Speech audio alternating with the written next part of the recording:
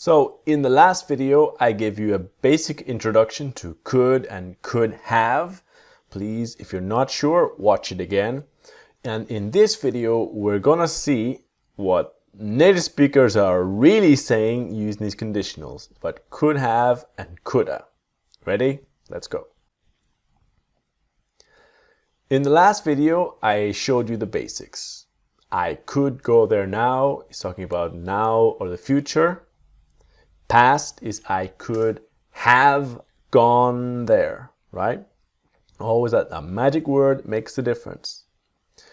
What's the magic word? Now, maybe it's annoying for me to repeat this, but people always forget the magic word. So let's look at the pronunciation. This is very, very similar to would and would have. It's pretty much the same thing.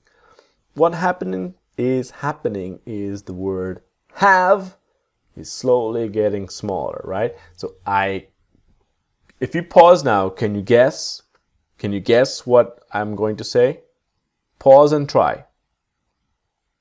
Back, good, right. So I could have gone there. I could have gone there. What's next? I coulda. I coulda gone there. I could have gone there. I could have gone there, and I could have gone there.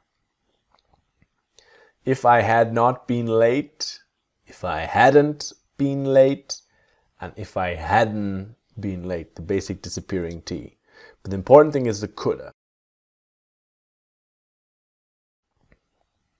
So let's get straight to the practice. Now this is so important about pausing, listening, repeating, and training, all right? And the sound looking for is the coulda. Coulda. So let's start. If it had not been so cold, we could have gone to the park. If it hadn't been so cold, we could have gone to the park. If it hadn't been so cold, we could have gone to the park. And if it hadn't been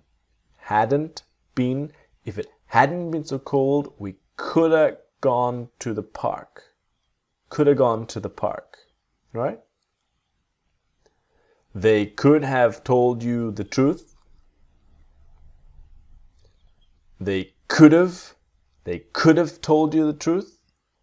And they could have told you the truth. They could have told you the truth. He could have been killed in the accident. He could have been killed in the accident. And he could have been killed in the accident. He could have been killed. I could have quit my job, but I decided to stay. I could have quit my job, but I decided to stay. And I could have quit my job, but I decided to stay. I could have quit my job, but I decided to stay. He could have sent her the email yesterday.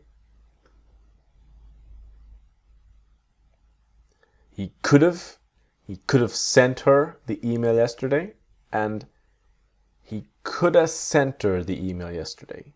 He could have sent her the email. He could have sent her the email, and he could have sent her. He could have sent her the email yesterday. He could have sent her.